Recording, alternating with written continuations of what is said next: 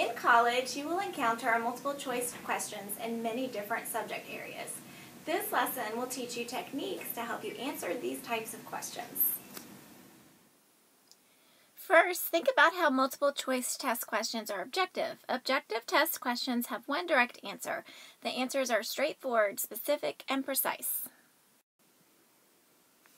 Quite possibly, the most important step is to carefully read directions. You must understand what the question is asking you. Key words will help you figure out the purpose of the question, and tips in the directions will help you focus on the right information. As you read, you should underline key words. Look out for keywords in the question first, anticipate your answer, and then underline the keywords in the answer choices. Try to make connections between the keywords. In order to anticipate the answer, you should follow 3 easy steps. First, cover the answer choices. Second, read the question and think of the answer. Third, look at the answers and choose the one most similar to yours.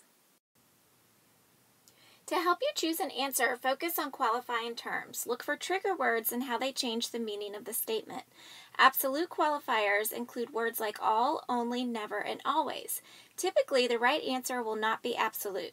Conservative qualifiers like often, usually, sometimes, and some are the better choices for multiple choice questions.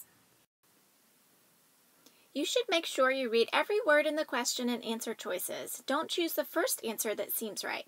If answer choice B seems right and you pick it before reading the other choices, you may not have chosen the best answer.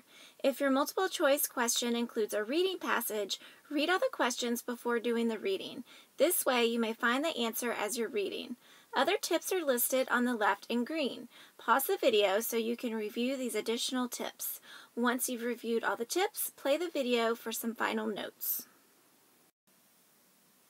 A final technique to check your answer is to do the true-false test. Read each answer and decide if the choice is a little bit true, not true at all, or most true. Remember, you are looking for the most true answer.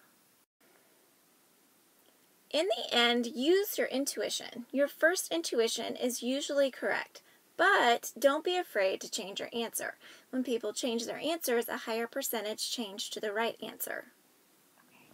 Use all of these tips to make the right choice. Good luck on your multiple choice test questions.